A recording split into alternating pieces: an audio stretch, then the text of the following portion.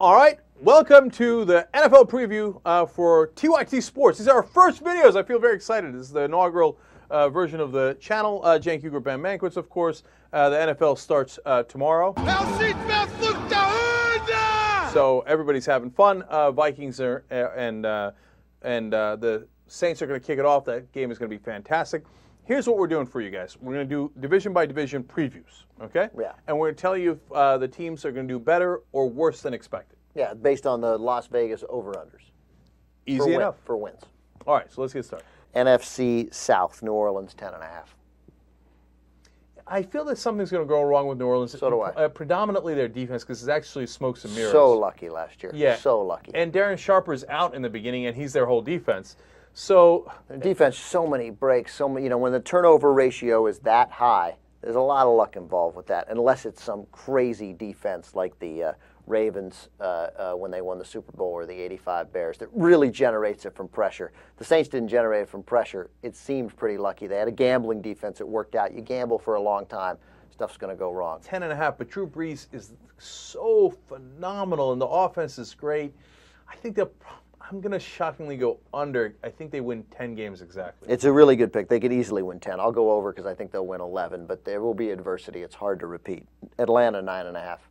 I really like Atlanta. I like Atlanta every year, and they didn't do it last year. I like Matt Ryan. I think he's a really solid quarterback in the real world, not in fantasy football. They run the ball well. I'm going over. I'm going to go under on Atlanta. I don't like. I thought Matt Ryan was a disaster last year. I think he picks it back up this year. I'm really confident. They're going to run the ball a lot, and the offensive line is good, and they got 3 good running backs. It's not that their running backs are good. It's that our offensive line is phenomenal. Yeah. Whoever you plug in there, they get massive yardage. Offensive line is always the key. They're going over. Yeah, they'll win 500. Carolina, 7. They'll be 500. Excuse me. 8 and 8.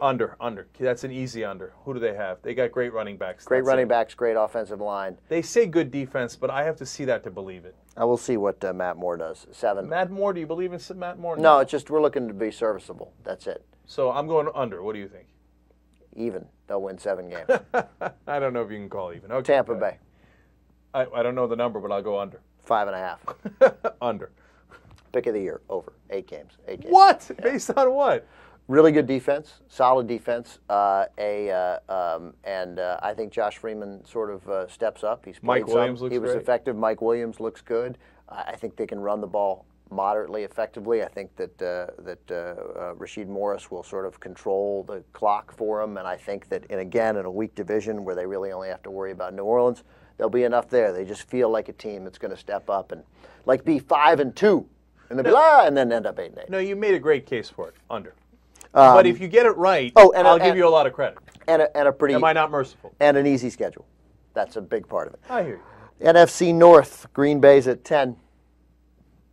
They got to go over. I mean, I'm not sure I believe in their defense, but that offense is unstoppable. Well, both their corners are hurt, right? Yeah. And they're going to be out for like 4 or 5 games. So there's going to be a lot of 51-45 games in Green Bay. But I think they're going over. I'm going to take them under. Really? Yeah, I don't believe in the defense. They got very lucky last year, turnover ratio. The schedule's not that hard, but I still think they're a little overhyped. I think it's a 9-win team. Minnesota's at 9.5. By the way, Green Bay is the new Air Coryell San Diego Chargers. Yeah, I agree. Okay. Minnesota, 9.5. What do you think? I think over. I think a team with that great a running game and a solid defense wins 11 games. I think they'll go over. I think they'll go barely over. Brett Favre, man, you got to hand it to the guy. He's been hanging around and winning a lot of games for a long time. I think they can win 11 games if Tavares Jackson's the quarterback. They run the ball, and Adrian Peterson, I think, is the best player in the league. Chicago at 7.5. Under. Can't stand Chicago. Really? Yeah. What do you got there? I mean, who's their receivers? Who's their Matt Forte? You kidding me? I think Jay Cutler. You kidding me? I think who's still alive on their defense? Who isn't 84 and have 7 injuries apiece? Richard Dent. I think they'll win 7 games, just under. Detroit, 5.5. That's a big number. They shouldn't give him 5.5 because I want to go over on them because I like Stafford. Right.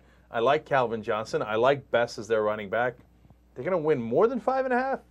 I'll be really bold and say they'll win 6. I think they'll win more than that too. I think Stafford makes a big jump this year. I think he's really tough, and and I like Javid Best, and I like Calvin Johnson, and plus those other receivers, Mike Williams, Charlie Rogers, all those all those #1 picks they have. Those guys are going to be awesome. They'll come back. And yeah, they'll come be back. fantastic. By the way, Mike Williams with a big resurgence apparently in Seattle for Pete Carroll. Yeah, He's good gonna luck start. with that.